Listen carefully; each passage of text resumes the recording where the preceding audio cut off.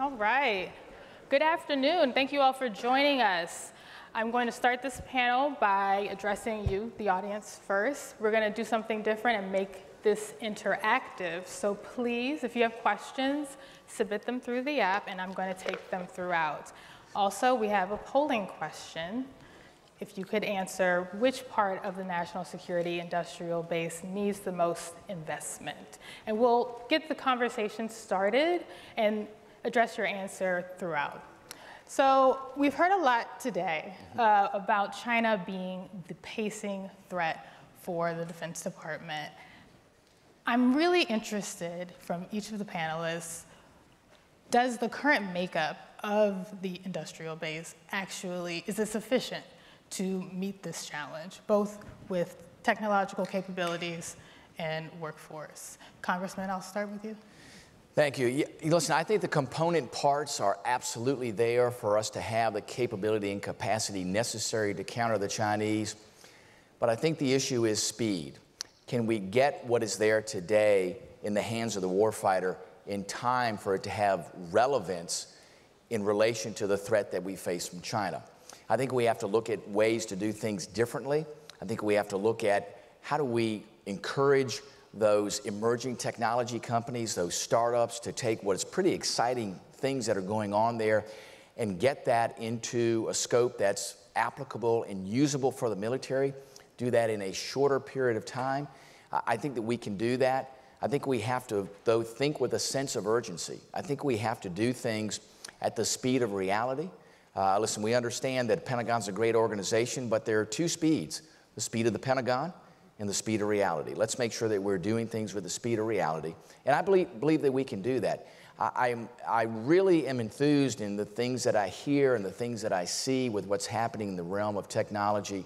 I know that our warfighters, our airmen, our sailors, our Marines, our soldiers, and for that matter, even our Coast Guardsmen, have the ability to solve those problems if we give them the tools necessary to really be successful in that realm.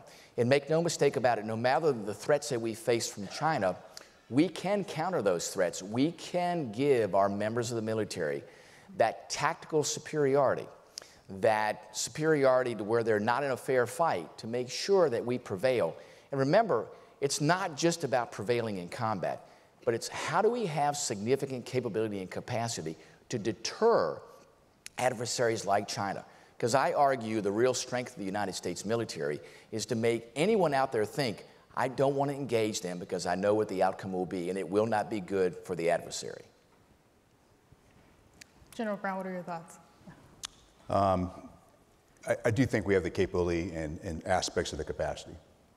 But I agree with Representative Whitman that we do have to have a sense of urgency. As I came in as the chief, I wrote Accelerate, Change, or Lose, and I wrote that for a reason, because I thought there's areas that we need to move forward on. One of the key words I put in Accelerate, Change, or Lose is the word collaboration, because the Department of Defense cannot do this by ourselves. We've got to work very closely with Congress. We've got to work very closely with industry to bring all these pieces together so we can all move with a sense of urgency. We have done this before.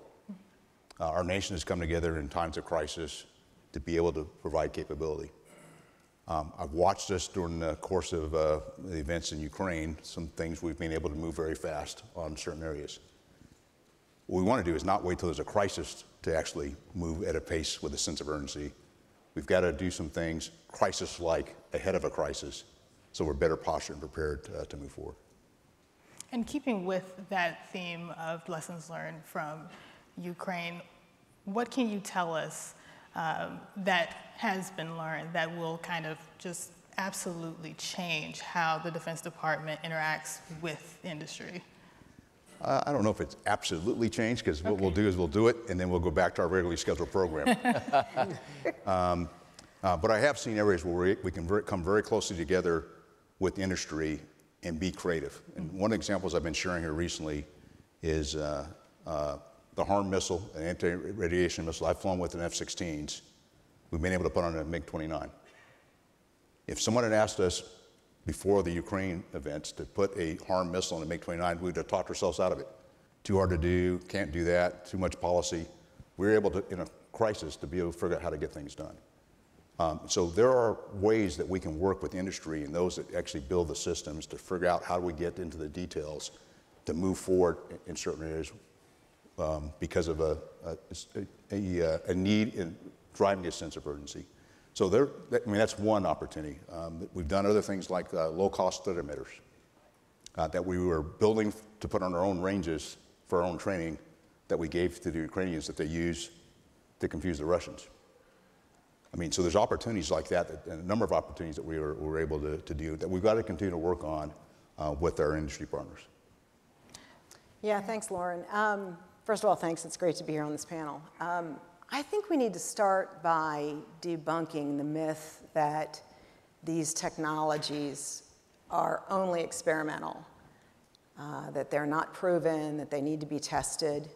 In my mind, these technologies, particularly when you think about AI as a tool for the department, these are global scale, proven technologies that technology companies use each and every day. They're just not necessarily applied at scale for the department. And so when I think about things that the department can do to really encourage the innovation ecosystem and the broader defense industrial base to work on these very interesting yet challenging mission use cases for the department, I think there are at least 3 things, and there are probably many more, that we could be doing. The first, and importantly, I think the department needs a more modern approach to compliance. The compliance of separation creates cost slowdown and increases the overall timeline with which these technologies can be deployed. So that's one.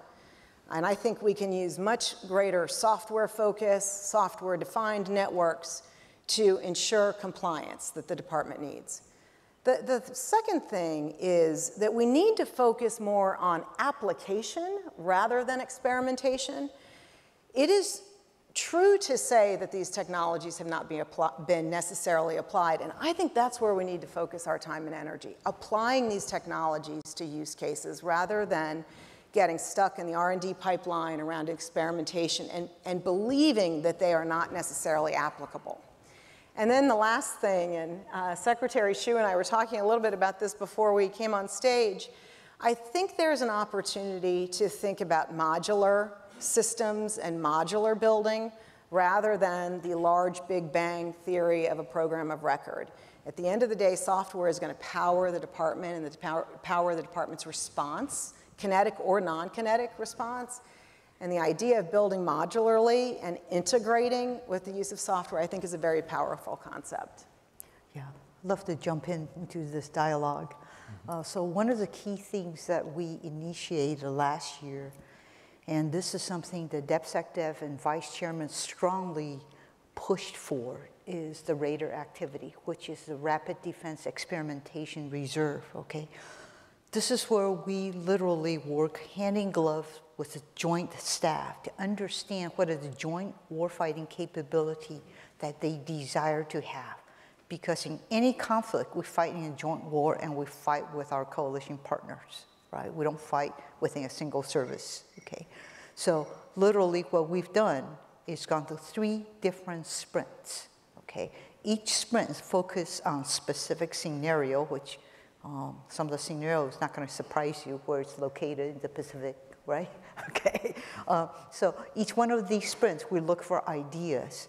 Are there items that's out there that's a prototype, TRL level 4 or 5, that's good enough for us to experiment with in a contested environment? So if it works in a lab, that's really great, but sometimes it doesn't quite work in a contested environment. So we're taking it to a contested environment to test things out. And then it's a joint staff in conjunction with the COCOMs and the services to say, hey, this proved utility. I'm working very closely with my partner, Dr. Bill LaPlante, on A&S side. So how can we then rapidly field this capability? It doesn't have to be a 100% solution, which takes a decade, right? But if it's a 70, 80% solution, it's good enough to solve a problem that we have within a joint warfighting concept. Let's push it out in terms of capability. So we're absolutely doing that as soon as we get an appropriation, okay? So that's one thing we're waiting on, okay? Please give that to us, No, we need to get it done. Okay, but that's exactly what we're doing on that side.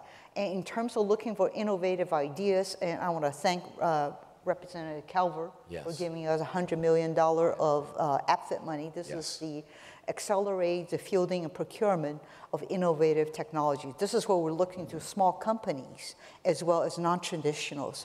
Do they have a solution to solve a problem that we have, right? That we can help them bridge the valley of death. Namely, they've already proved out this technology, exactly that you said, and the services, I love it, I want it. But usually, once you prove it out, they say, oh, I'm going to put it in the palm. Well, that's a two to 3 years later process, right? And then small companies can't just sit there twiddling their thumb for 2 or 3 years until our contract gets in place, right? Until we get a budget. So literally, what we've done, we helped 10 companies to accelerate capability development, compress that by 2 years.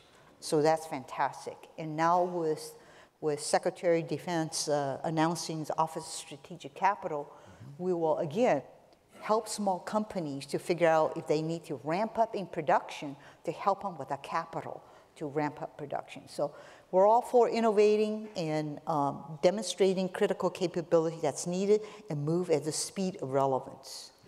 Can I add one more thing? Of course. One more thing that I'm doing is I have roped in all the FFRDC and UARCs to be the extension of my technical arm, right? I collaborate with them. I have quarterly meetings with all the CEOs of FFRDCs. I have quarterly meetings with CEOs of UARCs, University Affiliated Research Center. I'm sorry for all the acronyms, okay? But literally what they're doing is helping me out and build the technical underpinning of what we're strategically thrusting. We're developing physics-based modeling simulation that's tied into a campaign-level modeling and simulation. So I know the outcome. If technology A versus B versus C versus D, which one makes a difference in the outcome of the mission? Then it tells me where to invest money in. We're standing up a highly classified war room. We'll be inside a skiff, so I can lay out what is the red cape doing, and then I'm able to lay out what we are doing, and then help me to steer investment strategy towards leap ahead technologies. So that's exactly the path I'm on. So, let me just add in a little bit. I think I'll just weave in several of the thought processes because I think they're all relevant and absolutely right. The T-7A trainer that we have at Boeing, we went from computer screen to first flight in 36 months. This platform was delivered and developed with our partner in Sweden, Saab. It's another piece of the example. I'm going to just draw a little picture for you. And it was built with using model-based engineering techniques, full-size determinate assembly, and all kinds of other current generation and next generation capabilities that allow us to field capability in an agile way and support a really dynamic environment that we're in. This is just one example. There are many examples very similar to this that we and our partners in industry have delivered recently. We need to do that like 1,000 times. We need to do that over and over and over again across, from seabed to space on many different platforms. And not only does that take us as the defense industrial-based companies working well within our own four walls, it requires partnerships. And we've already talked about at this conference the importance of our partners around the world, leveraging that capability and capacity from partners around the world. We have work in Australia in progress and in other parts that we all have to take advantage of. And then the emergent, what I call the emergent defense tech supply chain, being able to work with them, and we have work going on there as well, to be able to ingest capabilities that they're delivering on the commercial side and make dual use work even faster. And there are examples of that as well. So if you think about this whole idea of seeing the partnership ecosystem, both from a company, traditional, emergent, global perspective, and then working at an agile pace to deliver capability at a pace we've never done before, I think the whole system has got to get working toward that objective. And we have examples where we've done it already. We just need to do it more. One of the things I wanted to get after with that opening question was whether the relationship that the Defense Department has with not only existing contractors, prime contractors like Boeing, like Google, but also startups. So when we talk about innovation, that's often referencing these small companies that just have ideas. They don't necessarily have the capital to really invest and scale them. So I'm wondering if the current state of that relationship is actually sustainable, and how from each of your respective podiums, how do you get after that? Well, I'll just state, I was in Silicon Valley this past week and met with a number of companies and met with a number of venture capitalists. I do see that there's opportunity to do this. And I do see a coalescing of focus based on current events and the interest in national security. But at the same time, what we've got to do is actually pick some winners and get some of these small companies to a point where we go, they show that we've taken a small company to be able to go execute. And there's been examples of companies that have done things in the commercial, start small and move forward, out over time, like SpaceX and NVIDIA and others that have done this. But we've got to actually look at some of the ones that are doing capabilities today that we're going to need in the future, and how we align and bring them forward. And sometimes it's going to take some nurturing. We just can't use a natural system that they have. We actually got to do, kind of hand walk. It's like hand walking a staff package through the Pentagon to make sure it gets done. We've got to actually do that aspect, to walk it through. And then once we've done that, we build a habit pattern of doing things a little bit differently, and use that as an approach to move forward. Lauren, I think it's fair to say that the speed with which the small incubation companies get to market with something that is commercially relevant and applicable to DoD has been too slow. But I would also say that since the instantiation of DIU, DIUX in 2015, 2016, if you look at the focus of the innovation ecosystem on the aerospace and defense community has been significant, the aerospace and defense market. In fact, recent numbers that were provided to me by my friend Raj Shah would suggest to you that there's been no greater time than right now when the investment community, the VC community, has been investing in the innovation ecosystem in companies that are specifically focused on aerospace and defense. That's huge, and that is to Secretary Hsu's point, we need to get that capital working for us.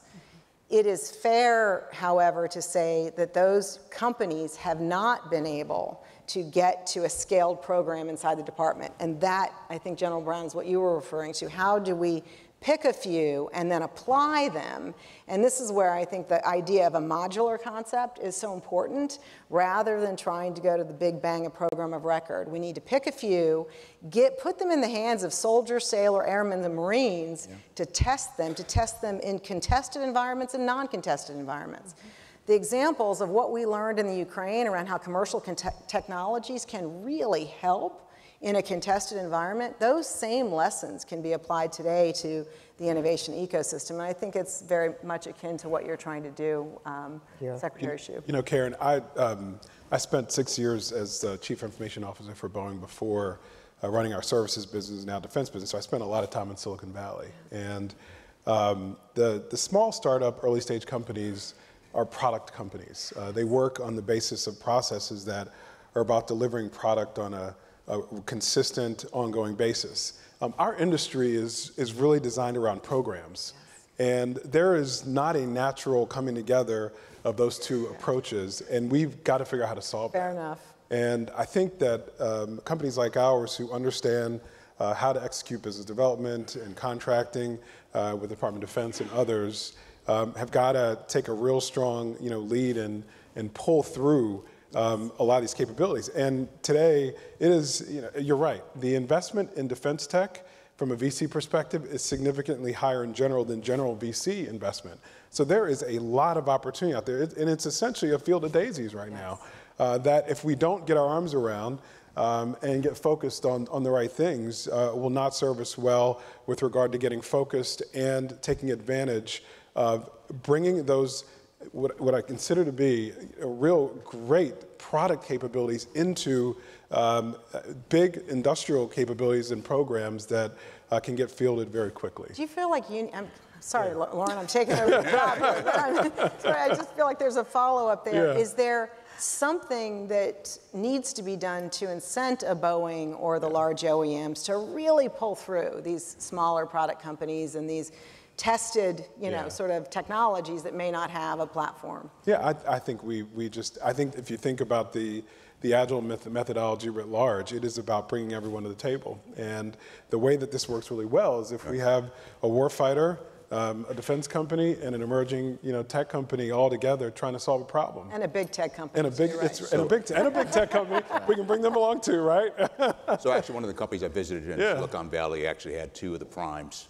Yeah. Actually, working with this small company. And so the more we actually spend time together, we can quit talking past each other and start talking to each other and get in the same room to move things forward. And I think that's the real value of building relationships. And for all of us that are here, particularly at this panel, that have an interest in this particular topic, the more time we spend together, the more we'll be able to move this forward and figure out where the friction points are. I think there are three things that have to happen in order to get startups and emerging technology companies to scale in the realm of the national defense business sphere. First of all is, for years, DIU played the role as the mentor. So if you're a small startup company, they were out there kind of looking around saying, hey, what's out there? Who's doing what? And they were the mentor. So they said, hey, are you interested in being able to take your technology and let's help you mold it to where you can get into the process in the Pentagon, whether it was an OTA or mid-tier acquisition, whatever the case may be, to help them along. It used to be that DIU operated right under the Secretary of Defense. So really, almost on a daily basis, the Secretary of Defense knew what was emerging in the small business sector there. What was the Department of Defense needing to be aware of in order to solve these problems? And also, how did we connect that with the warfighter? So I think DIU needs to be back under the Secretary of Defense. Second of all is, today as we speak, Phase 3 companies are limited to no more than 50% VC money. Now, if private capital is flowing to these companies, then the private capital folks are saying, hey, listen, this is where we think we're going to get a return on investment. Why wouldn't we, as a nation, want to say, let's follow that demand signal and make sure that we are following public dollars with the private dollars that are being invested there? That's kind of a signal. We always talk about demand signal coming from DOD to the private sector. This is a private sector signal coming to DOD going, by the way, this is where we think an investment's going to make a return. So what we ought to do is we ought to remove the 50% VC cap for Phase 3s. And then thirdly is we have to be mindful, too, of how these small companies see what's going on and put it in perspective of what happens in China. Now, if these sorts of concepts start in China, you know how they start? This is exactly how they start. China starts with this, blank sheet of paper, and they just go to work. They say, okay, what's the problem? How do we solve it? How do we put together all the opportunities out there? How do we put dollars in the right place? Now, for a small startup in DOD, this is the flow chart. This is the acquisition flow chart. So think about it. If you're a small startup and you look at it and go, now how do I navigate that? No wonder the small startups and emerging technology companies are looking at it and go, man, I'm not interested in getting anywhere near that. And why are the Chinese outpacing us in the development of new technology and getting it in the hands of their war fighters? Because they start with this, and we start with this. Now listen, our start is never going to be this, but our start has got to be something that's a whole lot simpler than this. So I will say that in terms of starting out looking at Silicon Valley and other innovative small company, DIU certainly was in the forefront, okay, in the 2015 timeframe. As a function of time, what has happened now, every single service has opened up their door to also look for innovative small company solutions to solve their problems. So now we have an innovation ecosystem.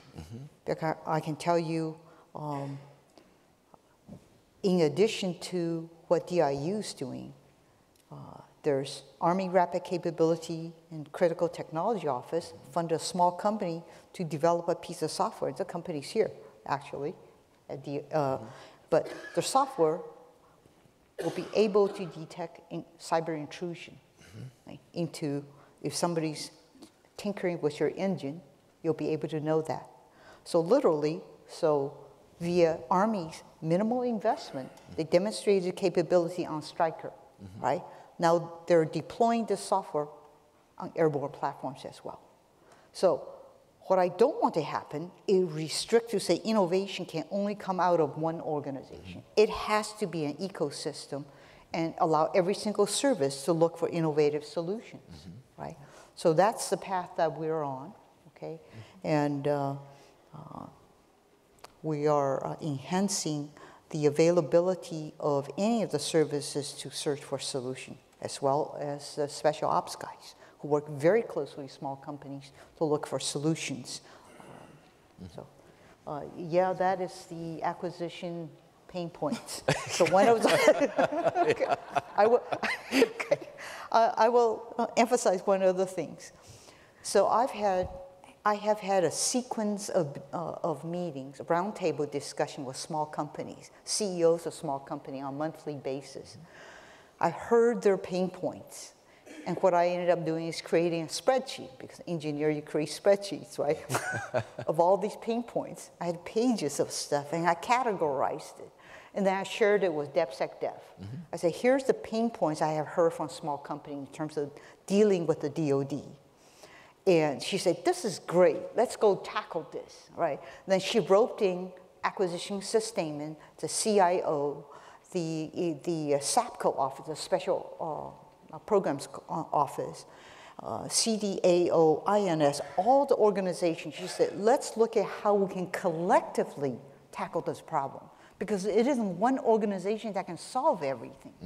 So under DevSecDev's constant pressure on all of us to work these problems, she has monthly meetings with us, by the way, to make sure we're progressing on it. And she literally defined, okay, INS with CIO, your job is to simplify the security aspect of it. Namely, why does it take a year to get a secret clearance, right?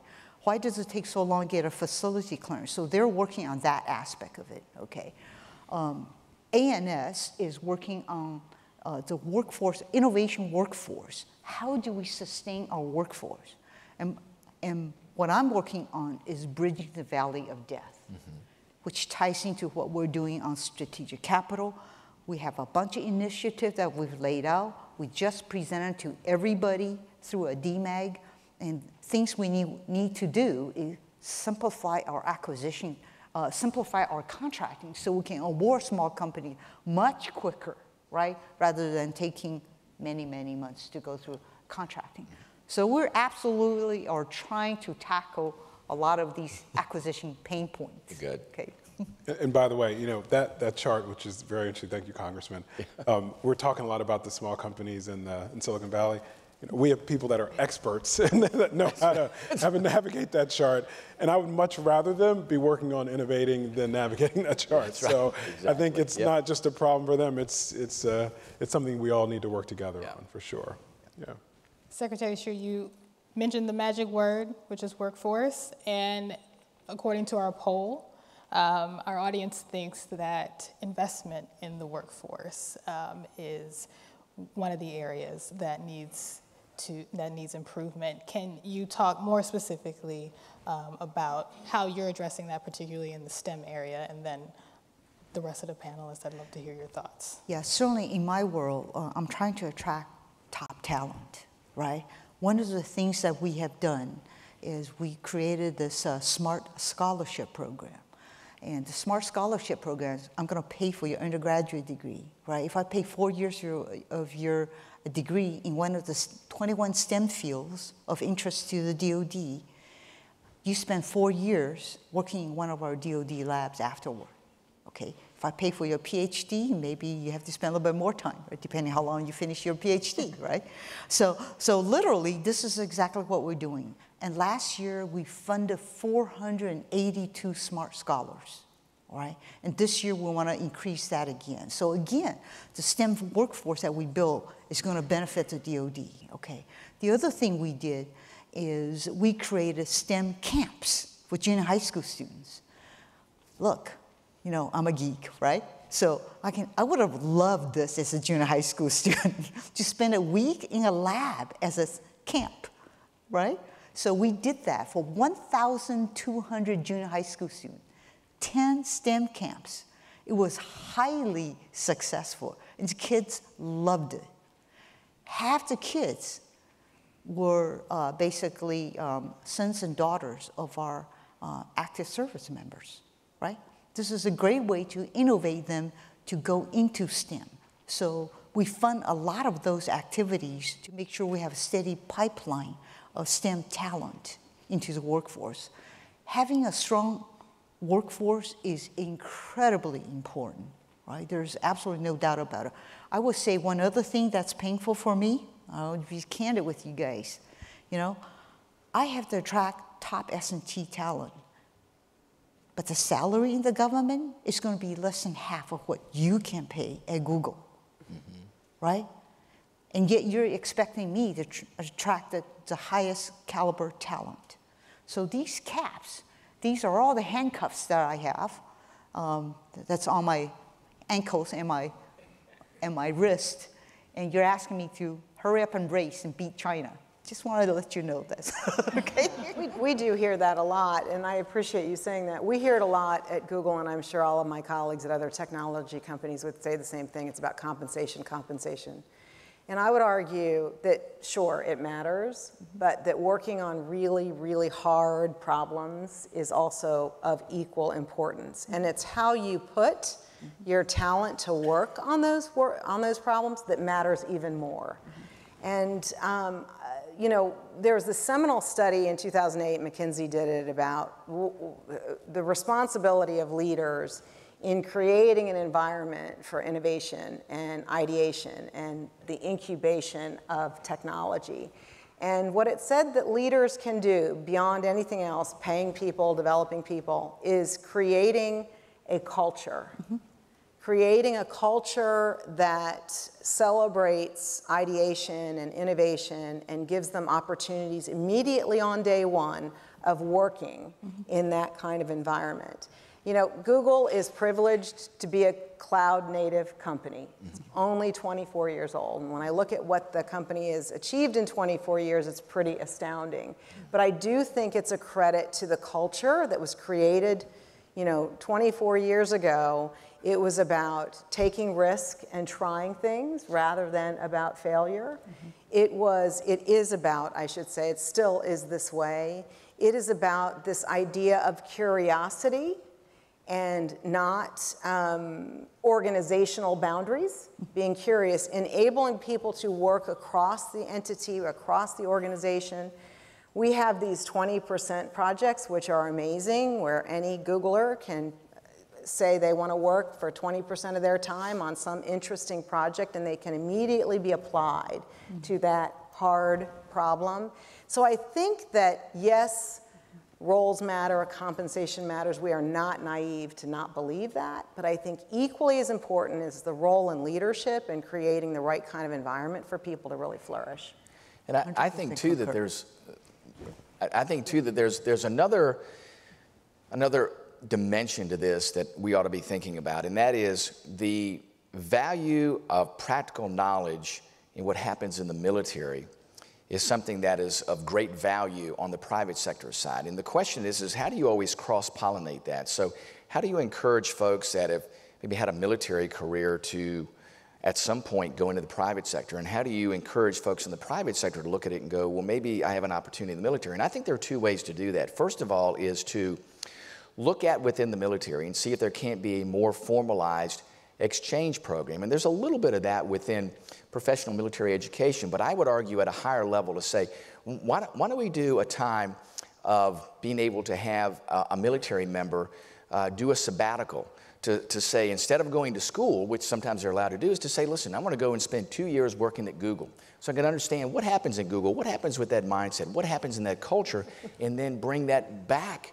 to the military to be able to do those things. Another element, too, is for the private sector to say, maybe there are additional things that we ought to do to encourage our employees to become members of the reserve, of the Air Force Reserve, the Army Reserve, and make sure that there's a formalized program there where the company says, hey, listen, we want to make sure each year our goal is to have X number of our employees sign up and become members of the reserve. And think about that. The reserve would be in perfect position to put them into a cybersecurity role, to put them into an intelligence role where they could use even more effectively their experience in the private sector in what they need in the military, and that it's informed on what is happening in the real world.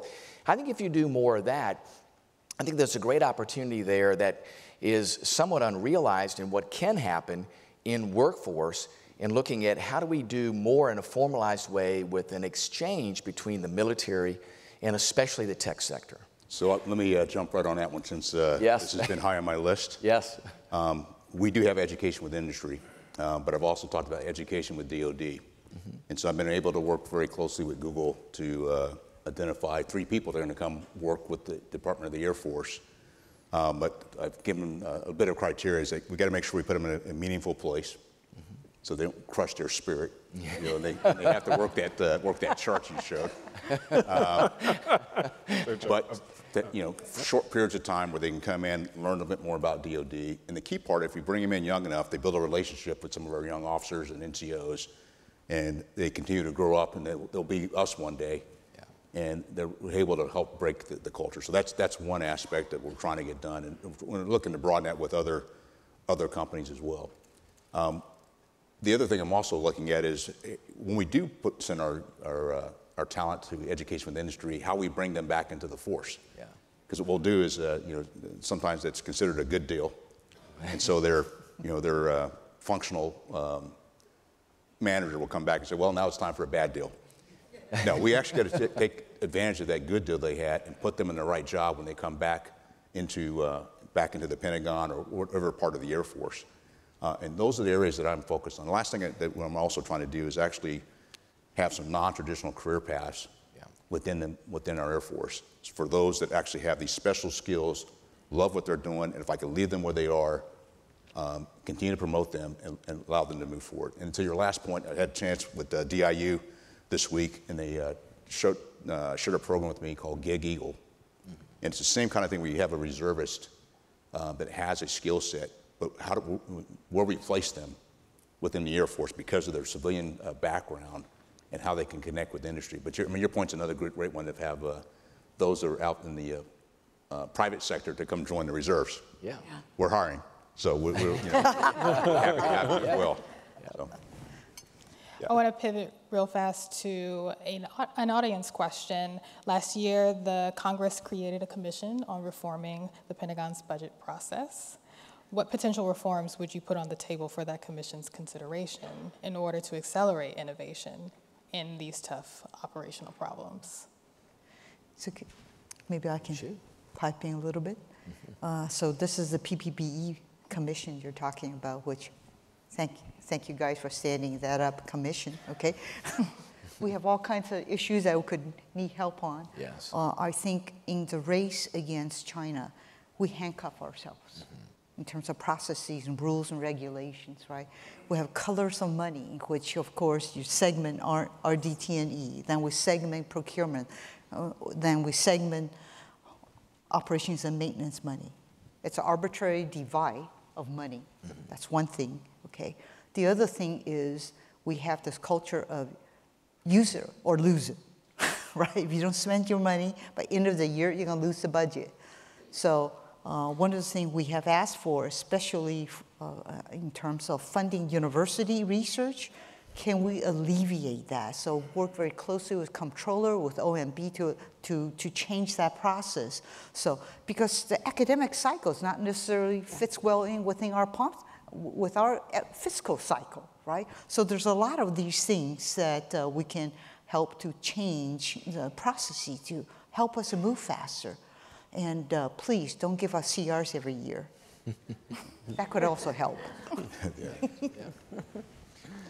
I guess one thing I would add just to that is there are things we could change, but I also believe there's cases where we do have the authorities to actually do things faster that we just don't have the habit pattern of doing. Yeah. And so what we got to do is challenge ourselves in some cases to really figure out if we already have the authorities, why aren't we using them before we start asking? I mean, we need to probably look at some more authorities and some different approaches, but there's some things that I think we do have that we have a habit pattern. We've done this a certain way all the time. We've got to break that habit pattern and take full advantage of all the tools we have to move faster in certain areas. I think that's a great point. What you see today is a structure that puts everything towards the concept of the requirement. So if you have a company that says, hey, I got a great idea, I can do it less expensively, and someone in the Pentagon goes, well, I'd love to do that, but guess what? I don't have a requirement to do that, so we're not going to do that. And there are other avenues, OTAs, other transaction authorities, MTAs, middle tier authorities. All those things are there, but the problem is they are the exception rather than the rule. Mm-hmm. So I think what we have to do is to reform the processes in the Pentagon to say all of these efforts, whether it's requirement driven, whether it's OTAs or MTAs, all exist on a level playing field. So if somebody comes in a windshield, they look at it and go, there's equal access to all of these. Now, a lot of times they're told that. So if someone says, well, there's not a requirement, but you can pursue an OTA. And if it's a new company, they go, well, what's an OTA and how do I go about doing that? So we have to simplify the process so that folks know very easily, this is how I navigate it and this is how I can get in to make sure that I can do business in the Pentagon. I think that those things are incredibly important.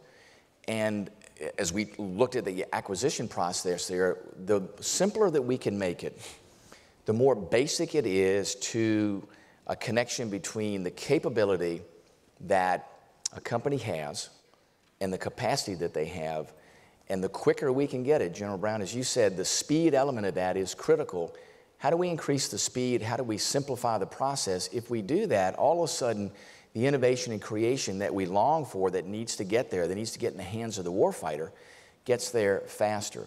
And the closing element of that, too, is that as we bring those companies in, and it's been mentioned here before, but I don't think it can be overemphasized, and that is, as we're developing this technology, it needs to be a ground-up development. So it's great to have the Joint Chiefs and others look at this and go, yeah, that would be a great opportunity for that technology to be applied. But it has to start with that Marine Lance Corporal, with that Army private, with that third-class airman, with that third-class seaman, and work from there on up. Because let me tell you, those individuals are incredibly talented, incredibly insightful, and they know what will work. And they see it each and every day, and what we learn from them is invaluable. If we have a system that's from the bottom up and assures that what comes from there is what guides our technology, and we make it simpler for those companies that say, we got a great idea, have them start with folks there at the ground level, and then have a quick and easy pathway for them to get there, we can do things at the speed of relevance, at the speed of reality. And Congressman, I think we have a great example of a place we could start. Obviously, necessity is born out of crisis, oftentimes, and with the war in Ukraine. Yes. Many commercial companies, as well as commercial companies from within the defense industrial base, as well as defense itself, brought great technologies to bear in Ukraine for the Ukrainian people.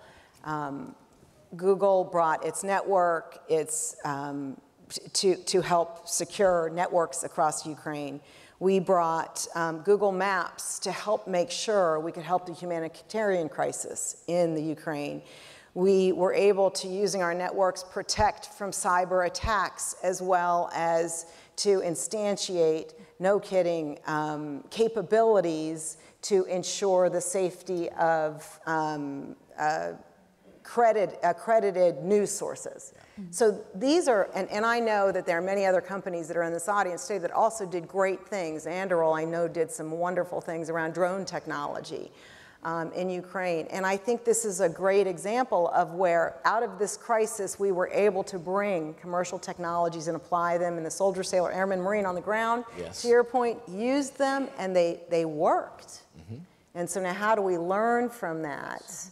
Ellen Lord is on the PBB Commission. We were talking about this last night. How do we learn from those products and capabilities and technologies that worked in Ukraine and get them into, you know, the acquisition system faster? I'm not asking you that question, but I wonder what we can do around that.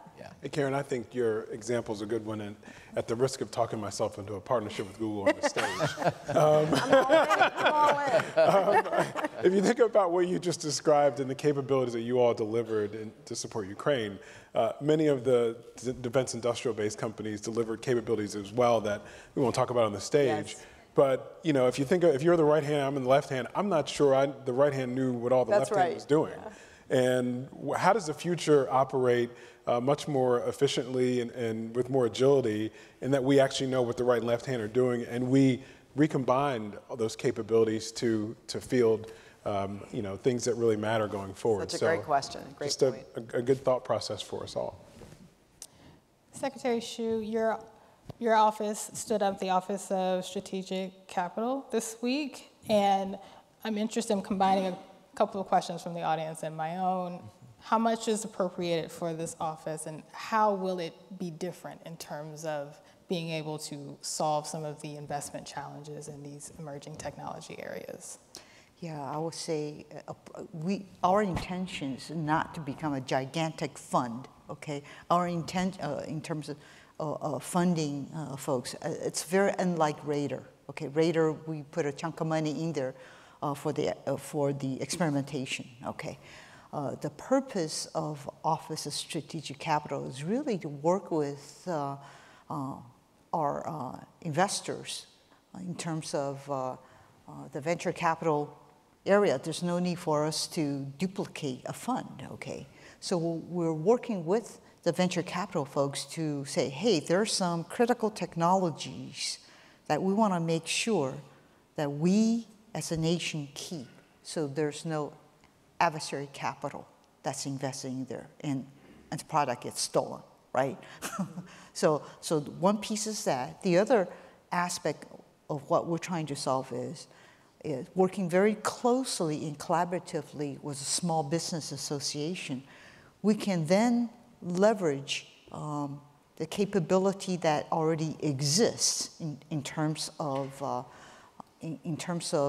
leveraging funds or creating funds. I mean, right now, SBA, Small Business, has over 300 funds that's available to help small companies, right? So we want to leverage that type of debt and equity that's available, perhaps to also provide a small company who needs to capitalize to get into production, to help them to get some guaranteed loans. So these are some of the concepts we're exploring. But the fund that we're asking for is for manpower to stand up the office. So it's a very small chunk of money to stand up this office. Okay. Can you say how much? No, because it's not, not in the budget yet, right? So I can't tell you. General Brown, I'm interested in any initial thoughts you have on how the Air Force might work with this office. I know the Air Force has F-Works where a lot of those investments take place, but since this is new, what are your kind of off-the-cuff thoughts? Well, I see it as an opportunity, and you know, it's just announced, so it's not, you know, I've only read some of the press reports, haven't had a brief associated with it, but some very nascent understanding of what the opportunity may be. But the key point there is having capital to support these small companies and grow beyond, you know, the SBIRs that we already do, I'd also take up on what Rep. Whitman said, you know, if VC's putting money against it, don't put a cap against it. And so look at opportunities of how we, you know, make sure that these small companies don't have to wait the typical 2 years to get into something, particularly if have a capability we are highly interested in. Because it's not only the small company, but it's also to figure out how best to help it scale, particularly, you know, as we're going to bring it into the Air Force or within the department. Because that's another piece of this puzzle that we don't often talk about. Great technology, great idea, are we going to be able to scale it? And that's another aspect. And I think this is where thinking through this is one area. The last thing I'd hit on is, because as I was in Silicon Valley, and this was announced, some of the people I were talking to said, don't only focus on the software side of this, we need to focus on some of the hardware, particularly as you think about semiconductors and AI. I learned a lot this past week on semiconductors and artificial intelligence, more so than I had in the past. And we've really got to think about all the things we need to do to bring the capability forward. And there's small companies doing this, but there's also large companies that are doing this as well. But I'd build up on what Ted said. Left and the right hand, left and right foot, we all need to know what everybody's doing. And that's the challenge, whether it's between companies or levels of classification as well. And that's another challenge we have that we got to work through as well. And I think the Office of Strategic Capital needs to be complementary to the Defense Innovation Unit. So, and AppFit, I think, had a good first start. I think the $100 million that was there was a good first start. The question is how do we make sure as we are allocating dollars there that we indeed get the dollars to the amount that makes sure that these companies can take that leap to scalability? And listen, I understand with the $100 million and split amongst 10 companies, as I've talked to them, some of them have said, hey, listen, we could maybe get there a little bit faster if we had some more. So from our standpoint, what we have to look at is how do we enable AppFit?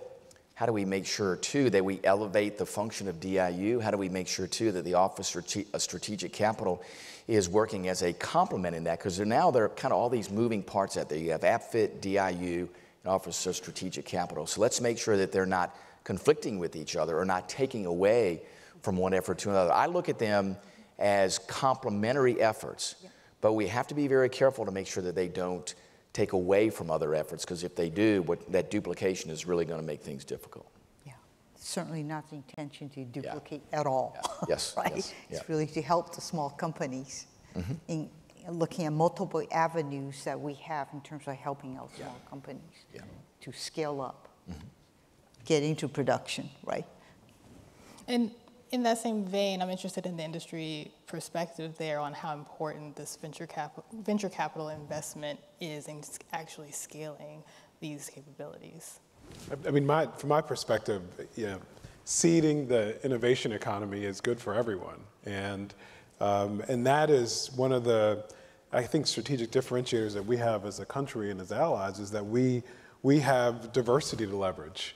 And if you don't seed the diversity, you don't get the value out of it. Now, the trick is seeding it and then finding the pathway to get to scale. And I do think that figuring out how we get the whole ecosystem working together, how we get these cogs in line with one another is where success will come out. And we are all obviously really keen to be a part of that. We won't be able to do everything ourselves.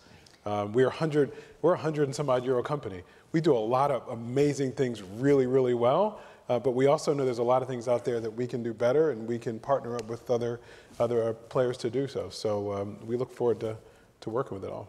I think Ted said it well. The only thing I would add to it is I think it should give us a lot of hope that so many young entrepreneurs want to work in this space, in aerospace and defense. They are mission-driven, purpose-focused.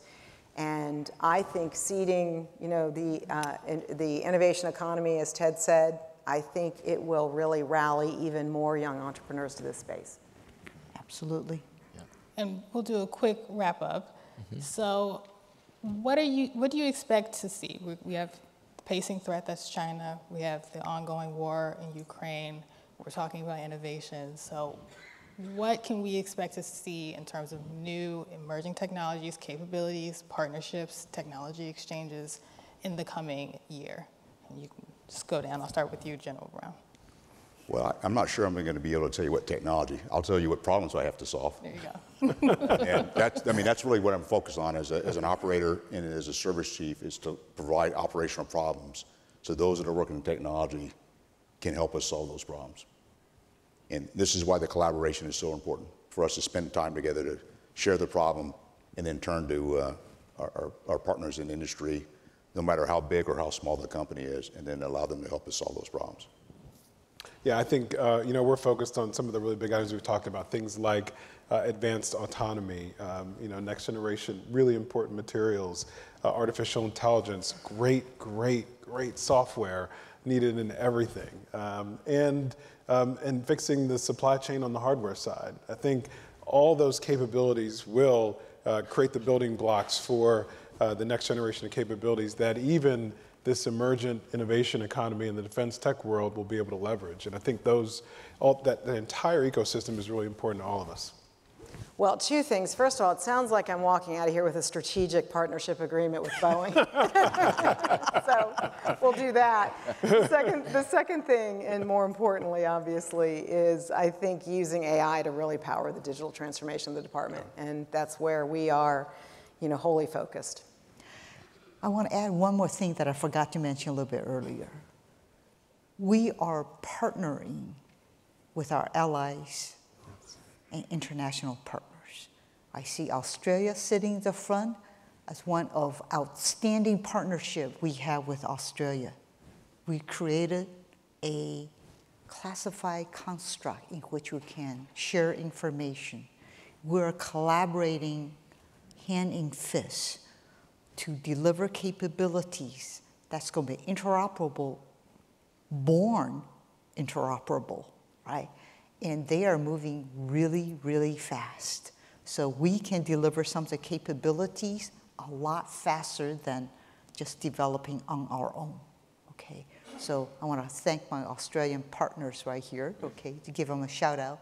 But we're doing the same thing, looking across other allied partners, see what they have in terms to complement us, not to take away from our work, but to complement us and accelerate capability in the near term. Okay, a lot of stuff we're doing on classified, so I don't want China to find out, so I'm not going to tell you about it. But we're doing some really cool, innovative stuff.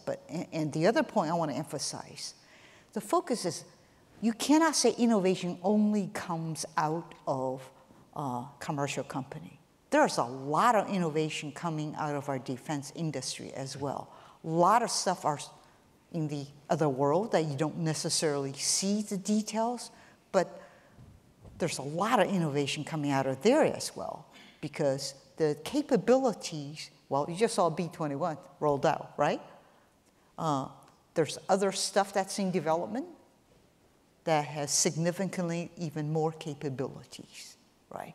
And that's being enabled by our defense industry. So I don't want to just say, hey, innovation only comes out of one sector.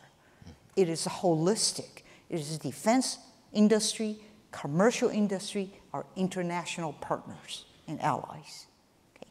Congressman, close us out. Yeah, I think the single most important thing that we all need to keep in mind, and you heard this theme in common with everybody here on the stage about what is the path forward, is the way that we are going to prevail strategically is to make sure in the economically challenged environment we're going to face in years to come is how do we get more per our dollar than the Chinese get per their yuan or the Russians get per their ruble. And we've shown that we can do that. And we will win strategically when we are able to make sure we bring all the things we talk about with innovation and creation. And Congress needs to play a critical role there to make sure that we either take away impediments that may be there for the Pentagon or for the industry, or add things that are tools for the industry or for the Pentagon. Those things I think are incredibly important. How do we get the most out of those resources? As Secretary Hsu said, our allies are going to be critical there. Australia, obviously an incredibly important one, but there are many, many other ones out there. They bring a significant amount of resources to the table, as well as the leverage of private capital. Folks, that is the path forward, and we will prevail because we will do more per our unit of currency than anybody else in the world. We've done it before, and and we will continue to do it, and that's how we will prevail strategically. I want to thank each of you for being here today, and thank you for joining us. That is our time.